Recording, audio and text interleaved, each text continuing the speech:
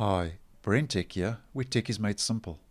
Just a quick video to let you know that Microsoft has recently started fixing a white flashing bug that has been appearing in the Microsoft Edge web browser's flyout menus for quite some time now. And this bug fix has started rolling out in the Microsoft Edge Canary channel over in the Microsoft Edge Canary web browser.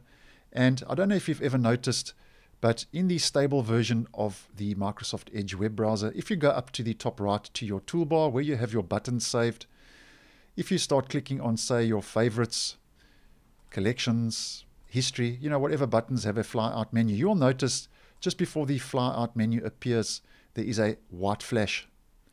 Now, this bug has been around in the Edge browser for quite some time now, and recently Microsoft has rolled out a fix for this in the Microsoft Edge Canary web browser.